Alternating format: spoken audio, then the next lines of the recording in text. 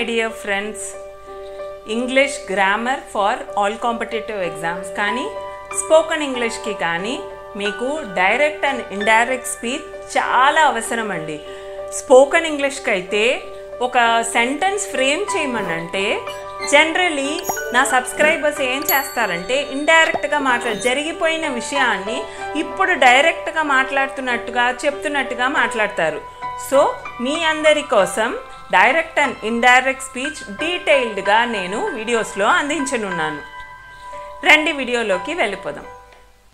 Welcome back friends. Direct and indirect speech చాలా డీటెయిల్డ్గా మీకు కంటెంట్ వచ్చి డిజిటలైజ్డ్ చేసి మీకు ఎదుర్కొండా స్లైడ్స్ అనేది కనపడుతున్నాయి.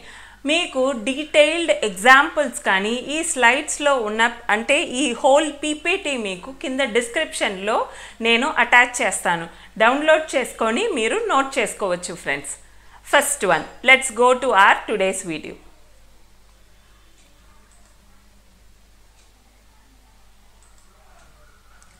First of all, direct and indirect speech ki there are two ways of reporting the words of a speaker. ఎవరైతే మాట్లాడుతున్నారో ఒక స్పీచ్లో ఎవరైతే మాట్లాడుతున్నారో వాళ్ళు మాట్లాడిన విషయాన్ని రెండు రకాలుగా మనము తెలియజేయచ్చు. దాన్నే we may quote within quotation marks. మనం ఏదైతే కొటేషన్ మార్క్స్తో ఇక్కడ చూసారంటే మీకు కొటేషన్ మార్క్స్ ఉన్నాయి. కొటేషన్ మార్క్స్తో డినోట్ చేసి వాళ్ళు ఏం మాట్లాడారో అది చెప్తున్నాము అని అంటే దాన్ని డైరెక్ట్ స్పీచ్ అంటారు ఫ్రెండ్స్. అంటే కొటేషన్ మార్క్స్ వచ్చి ఆ స్పీకర్ ఏం మాట్లాడారో తను మాట్లాడిన ఎగ్జాక్ట్ అదే వర్డ్స్ని యాక్చువల్ వర్డ్స్ని మనం అలాగే కొటేషన్ మార్క్స్లో కోట్ చేస్తే దాన్ని డైరెక్ట్ స్పీచ్ అని అంటారు friends.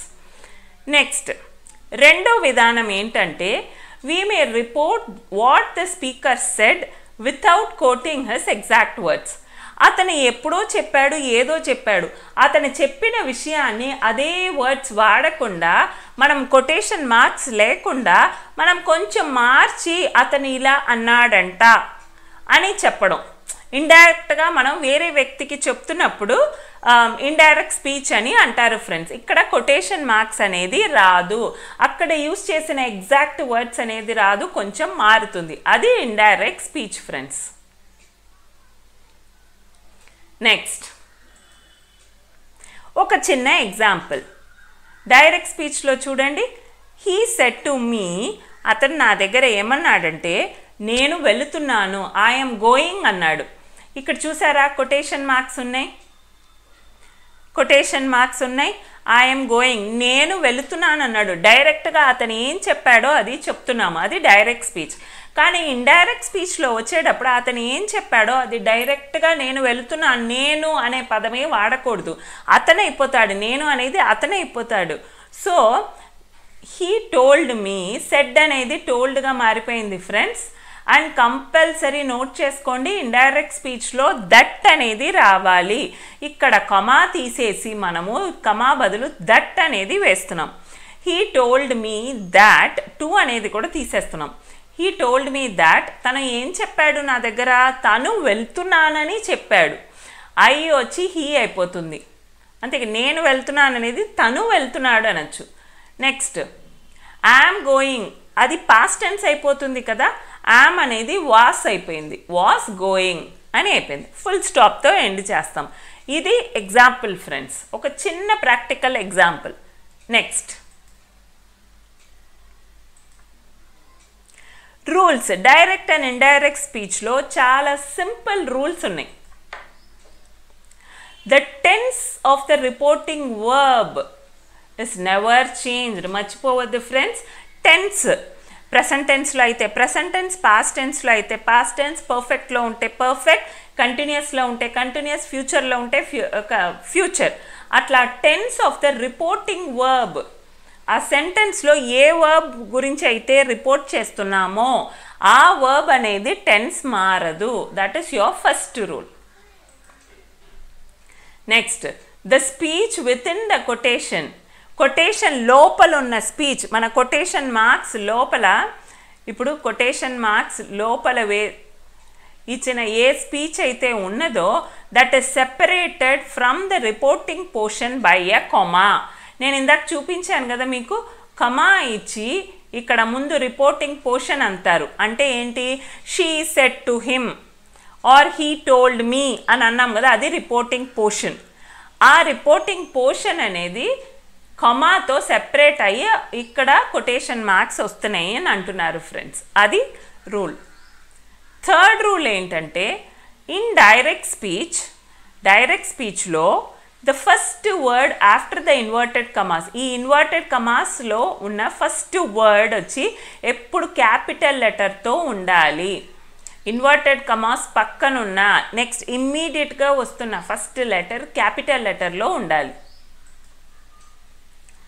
That has been placed before the indirect statement. ఇందాక చెప్పాను కదా ఫ్రెండ్స్, డైరెక్ట్లో కమా ఉంటుంది, ఇండైరెక్ట్లో కమా తీసేసి ఆ ప్లేస్లో దట్ అనేది యాడ్ చేయాలి ఫ్రెండ్స్. నెక్స్ట్,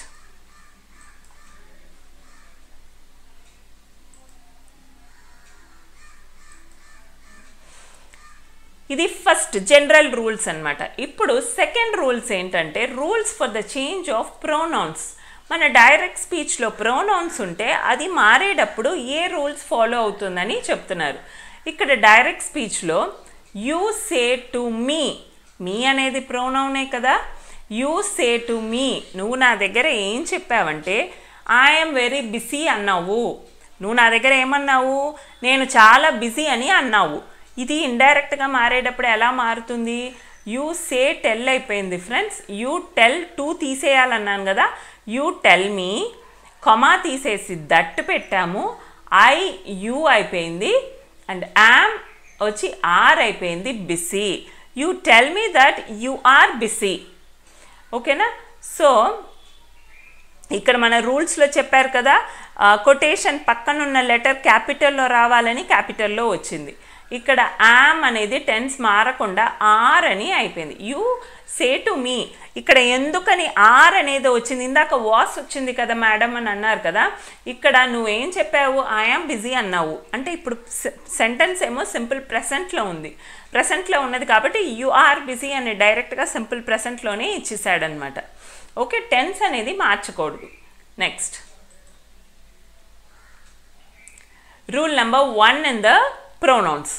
చూసారంటే the pronounce of the first person. First person అంటే ఏమొస్తుంది, I, we, my, mine, are, ఆర్స్, మీ, అస్, ఇవన్నీ first person. The pronoun of the first person of the direct speech, అంటే డైరెక్ట్ స్పీచ్లో ఈ ఫస్ట్ పర్సన్లో ఉన్నవి ఏమన్నా వచ్చి ఉంటే అవి changes according to the person of the subject of the reporting verb. అది మారుతుందంట. అంటే reporting వర్బ్లో reporting person of the subject of the reporting verb, ఇది రిపోర్టింగ్ వర్బ్, దీని ముందున్న సబ్జెక్ట్ని బట్టి ఇవన్నీ మారుతాయి అంట. ఓకేనా.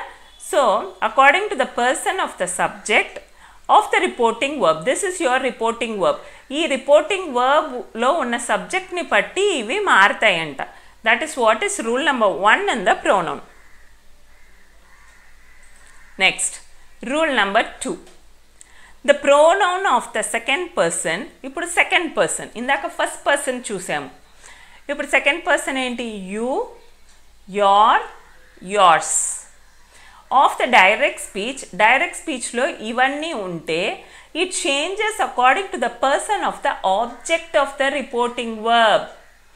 ఓకేనా. మనం ఇందాక ఫస్ట్ పర్సన్ ఏమన్నాం ఫ్రెండ్స్, మనం ఫస్ట్ పర్సన్ వచ్చి it changes according to the person of the subject of the reporting verb, సబ్జెక్ట్ని బట్టి మారుతుందన్నమాట. ఇప్పుడు నెక్స్ట్,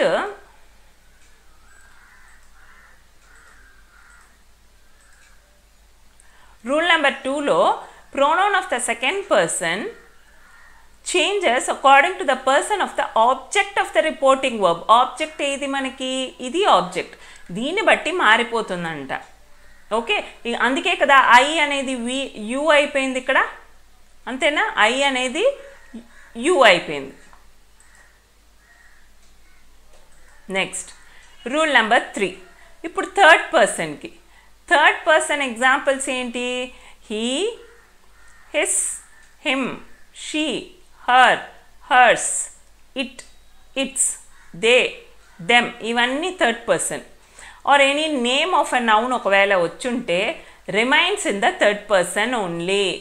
అది అలాగే ఉండిపోతుందిట, అసలు మారదంట. ఒకవేళ ఇవన్నీ వచ్చుంటే the pronoun of the third person ఇవన్నీ అలాగే ఉండిపోతుందంట.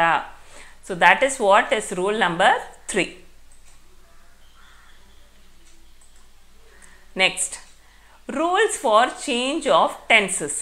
ఇప్పుడు ప్రొనౌన్స్ చూసాం కదా, ఇప్పుడు టెన్సెస్ వస్తే అది ఎలా మార్చాలి? When the reporting verb is in past tense. Reporting verb అంటే మనం ఒక సెంటెన్స్లో బిగినింగ్లో ఉన్నది రిపోర్టింగ్ పోర్షన్ అనమాట. దాంట్లో ఉన్న వర్బ్ అంటే అపోస్ట్రఫీ కొటేషన్ మార్క్స్కి ముందున్న వర్బ్ రిపోర్టింగ్ వర్బ్. అది పాస్ట్ టెన్స్లో ఉంటే all present tense of the direct speech are changed to past tense.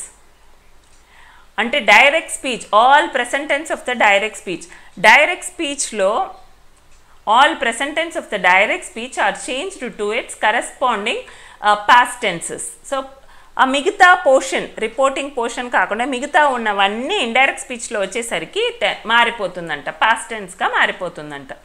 So when the reporting verb is in past tense, all the present tense of the direct స్పీచ్లో ఉన్న మిగతా portion present tense అంతా past టెన్స్గా మారిపోతుందంట. చూడండి ఒక simple example. Simple present is becoming, నేను ఇక్కడ చెప్పాను కదా present tense of the direct speech are changed to it's past tense అన్నాను కదా. So simple present is becoming a simple past tense. ఎట్లా అంటే he said I am unwell.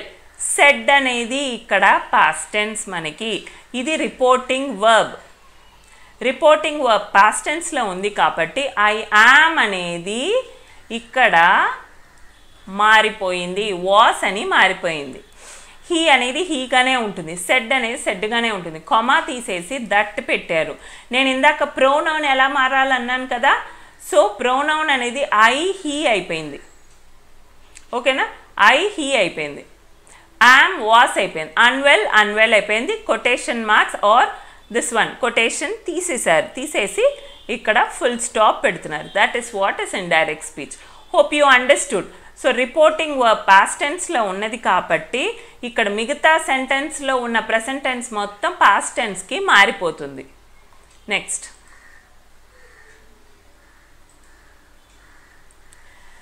ఒకవేళ present continuous టెన్స్లో ఉంటే డైరెక్ట్ స్పీచ్లో అది పాస్ట్ కంటిన్యూస్గా మారిపోతుంది. చూడండి డైరెక్ట్లో he said my master is writing letters. Said అనేది ఇక్కడ రిపోర్టింగ్ వర్బ్. ఈ రిపోర్టింగ్ వర్బ్ మనకి పాస్ట్ టెన్స్లో ఉన్నది. సో ఈస్ రైటింగ్ అనేది ప్రెసెంట్ కంటిన్యూస్ కదా, మనకి ఇండైరెక్ట్ స్పీచ్లో వచ్చేటప్పుడు గ్యారంటీగా సెడ్ అనేది సెడ్ అయిపోతుంది. కొమా తీసేసి actually you will have కొమా here.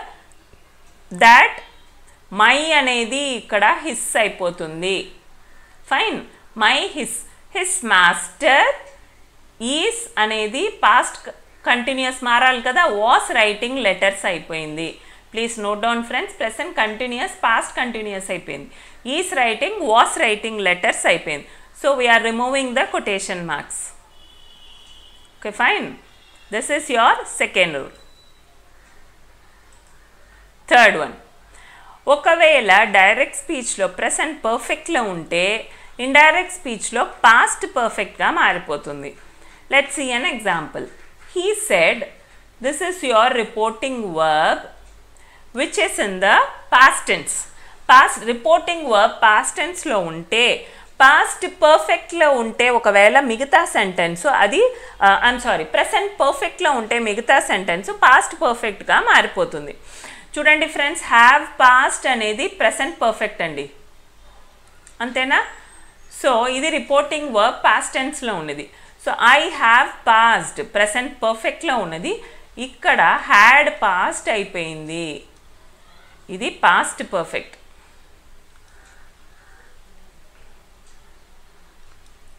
Have past అనే ప్రెసెంట్ పర్ఫెక్ట్ పాస్ట్ పర్ఫెక్ట్ అయిపోయింది. హీ సెడ్ కొమా తీసేసి దట్ పెట్టారు. ఐ ఇక్కడ హీ అయిపోయింది. హ్యావ్ పాస్ట్ హ్యాడ్ పాస్ట్ అయిపోయింది. ఓకేనా ఫ్రెండ్స్, ఇవన్నీ ఎప్పుడు మారుతాయండి? Only when the reporting verb is in past tense. Next ఇక్కడ కొన్ని important rules to note down చూడండి. When the reporting verb is in present are future tense, ఇప్పటి వరకు రిపోర్టింగ్ వర్బ్ పాస్ట్ టెన్స్లో ఉంటే ఎలా మార్చాలనేది చూసాము. అదే రిపోర్టింగ్ వర్బ్ మనకి ప్రెసెంట్ టెన్స్లో కానీ ఫ్యూచర్ టెన్స్లో కానీ ఉంటే the tense of the verb in the direct speech is not changed. అర్థమైందా ఫ్రెండ్స్? ప్రెసెంట్ టెన్స్లో కానీ ఫ్యూచర్ టెన్స్లో కానీ రిపోర్టింగ్ వర్బ్ అనేది ఉంటే ఆ tense of the verb in the direct speech is not changed, అసలు మారదు. Let's see examples. If the reporting verb is in past tense, ఇది మన ప్రెసెంట్ ఆర్ ఫ్యూచర్లో అన్నాము. ఇక్కడ ఒకవేళ పాస్ట్ టెన్స్లో ఉంటే a past tense of the direct speech are changed to past perfect. Past టెన్స్లో ఉంటే ఎప్పుడు పాస్ట్ పర్ఫెక్ట్కి మారిపోతుంది. అఫ్ కోర్స్ అది కరెక్ట్. ఇక్కడ చూడండి, రోట్ హ్యాడ్ రిటర్న్ అయిపోతుంది. సో సెడ్ అనేది reporting verb, this is in the past tense. He said I wrote a letter. ఈ wrote అనేది హ్యాడ్ రిటర్న్ అని పర్ఫెక్ట్గా మారిపోతుంది, పాస్ట్ పర్ఫెక్ట్గా మారిపోతుంది. ఎప్పుడు ఏ కండిషన్ మీదండి? ఆ రిపోర్టింగ్ వర్బ్ అనేది పాస్ట్ టెన్స్లో ఉంటే. కొమా తీసేసి దట్ అన్నాము, ఐ ఇక్కడ హీ అయిపోయింది, రోట్ హ్యాడ్ రిటర్న్ అయిపోయింది. ఓకేనా? నెక్స్ట్,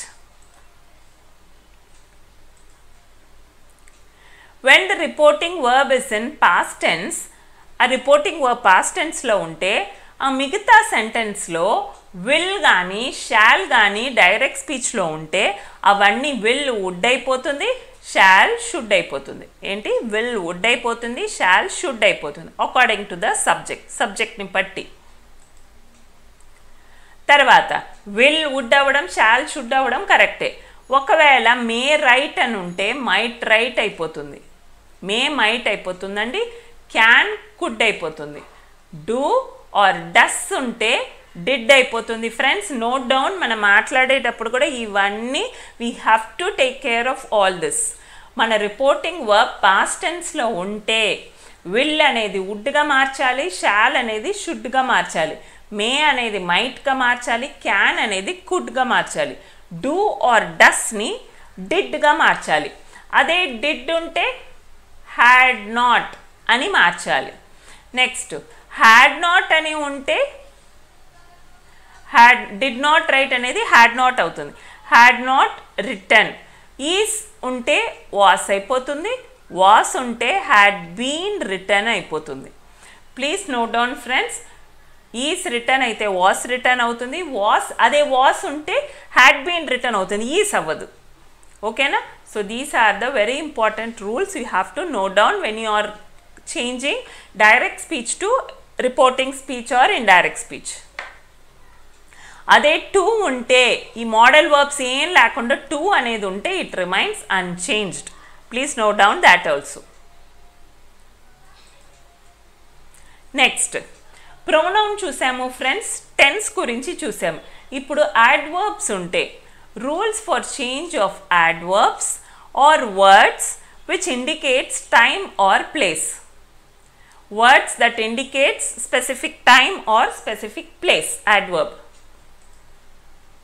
చూడండి, నౌ అనే అడ్వర్బ్ ఇండైరెక్ట్ స్పీచ్లో వచ్చేసరికి దెన్గా మారాలి. నేను ఇందాక ఒక ఎగ్జాంపుల్లో చెప్పాను కదా, హియర్ అనేది దేర్ అవుతుంది అని, అట్లా నౌ అనేది దెన్ అవుతుంది. దిస్ అనేది ఇండైరెక్ట్ స్పీచ్ వచ్చేసరికి దట్ అవుతుంది. దీస్ అనేది దోస్ అయిపోతుంది ఫ్రెండ్స్. హియర్ అనేది దేర్ అవుతుంది, ఇండైరెక్ట్. ఇవన్నీ ఇండైరెక్ట్ స్పీచ్లో.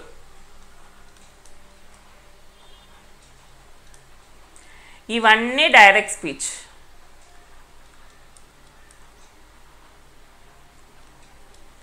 హెన్స్ అనేది టెన్స్ అయిపోతుంది. ఆ గో అనేది బిఫోర్ అయిపోతుంది. కమ్ అనేది గో అయిపోతుంది ఇండైరెక్ట్ స్పీచ్లో. టుడే అనేది that day అయిపోతుంది. మర్చిపోకుండా సెంటెన్స్ కన్వర్ట్ చేసినప్పుడు ఇవన్నీ మీరందరూ నోట్ చేయాలి. tonight అనేది that night అయిపోతుంది. to అని అంటేనే ఇక్కడ that అయిపోతుంది. ఓకేనా? tomorrow the next day, yesterday the previous day, last night the night before అయిపోతుందండి. Next week the following week అవుతుందన్నమాట. ఇవన్నీ ఏంటి, ఈ మన సెంటెన్స్లో అంటే కొటేషన్ మార్క్స్ లోపల ఉన్న వాటిల్లో ఇవన్నీ ఉంటే ఇవన్నీ డైరెక్ట్ స్పీచ్లో ఉండేది ఇండైరెక్ట్ స్పీచ్లోకి ఇలా మారిపోతుంది. కొన్ని ఎగ్జాంపుల్స్ చూద్దాం. Direct స్పీచ్లో he said I am two ill to speak now. నవ్వు వచ్చింది కదా, నవ్వు ఏం మారింది, దెన్గా మారిపోయింది. ఇండైరెక్ట్ స్పీచ్లో వచ్చే సెడ్ కొమా తీసేసి దట్ పెట్టేసాము, ఐ హీ అయిపోయింది. ఎందుకంటే మనము సబ్జెక్ట్లో హీ గురించే కదా చెప్పాము, అందుకని హీ. యామ్ అనేది వాస్ అయిపోయింది. Two ill to speak now అనేది దెన్ అయిపోయింది. చూసారా friends? Next he said I intend to leave for Delhi tonight. Tonight అనేది దట్ నైట్ మార్చేశారు ఫ్రెండ్స్. చూడండి. నెక్స్ట్ హీ అనేది హీగానే ఉంది, సెడ్గానే ఉంది, కొమా తీసేసి దట్ పెట్టారు. ఐ అనేది హీగా ఉన్నది, ఎందుకంటే ఇక్కడ మనకి సబ్జెక్ట్ వచ్చి హీగా ఉంది కాబట్టి. ఇంటెండ్ పాస్ట్లో మారాలి కదా, ఇంటెండెడ్ అయిపోయింది. To leave for Delhi tonight that night అయిపోయింది. ఓకేనా? అర్థమైందా ఫ్రెండ్స్? నెక్స్ట్ ఒకవేళ reporting verb present tens are future టెన్స్లో ఉంటే no change is usually made in the adverbs. ఇప్పుడు అన్నీ చూసింది పాస్ట్ టెన్స్లో మనం. ఒకవేళ అదే reporting verb present tens are future టెన్స్లో ఉంటే ఏమాత్రం అడ్వర్బ్స్లో మారదు. అడ్వర్బ్స్ నౌ దెన్ అవ్వడము, హియర్ దేర్ అవ్వడం ఇవన్నీ పాస్ట్ టెన్స్లో ఉంటే, అదే రిపోర్టింగ్ వర్బ్ ప్రెసెంట్ టెన్స్లోనో ఫ్యూచర్ టెన్స్లోనో ఉంటే అడ్వర్బ్స్ అనేది మారదు. ఎగ్జాంపుల్స్ చూడండి. షీ సేస్, సేస్ అనేది ఏంటి, present tense. She says my husband shell come now అని ఉన్నదా, ప్రెసెంట్ టెన్స్లో ఉన్నది కాబట్టి ప్రెసెంట్ టెన్స్ అలాగే ఉంచేసాము. Note this point friends. Says అనేది సేస్లోనే ఉంది, కొమా తీసేసి దట్ పెట్టాం. మై అనేది హర్ అయిపోయింది, రిలేటివ్ ప్రొనౌన్. ఓకేనా? Her husband shawl come now. నవ్వు అనేది నవ్వుగానే ఉంది, చూసారా? నోట్ చేసుకోండి. ఎందుకనంటే రిపోర్టింగ్ వర్బ్ మనకి ఇక్కడ ప్రెసెంట్ టెన్స్లో ఉన్నది కాబట్టి. That's all about direct and indirect speech part 1. మీకు పార్ట్ 2 ఇంకా డైలీ కాన్వర్సేషన్లో మీకు ఈజీగా ఉండేలాగా నేను జస్ట్ థియరిటికలీ చెప్పాను ఈ వీడియోలో. నెక్స్ట్ వీడియోలో కొన్ని ప్రాక్టికల్ ఎగ్జాంపుల్స్ చెప్పి దాన్ని ఎలా మార్చాలనేది నేను చెప్తానన్నమాట. ఎనీవే, వీడియో చూసి మీరు డీటెయిల్డ్గా direct and indirect speech note చేసుకోండి. కింద డిస్క్రిప్షన్లో ఈ పీపీటీస్ అన్నీ అటాచ్ చేస్తాను, లింక్ క్లిక్ చేసి డౌన్లోడ్ చేసుకొని మీరు నోట్ చేసుకోవచ్చు. ఎనీవే, లైక్ చేయండి, సబ్స్క్రైబ్ చేసుకొని ఛానల్ చూడండి. Direct and indirect speech part 2లో మళ్ళీ కలుద్దాం. బాయ్. Thank you.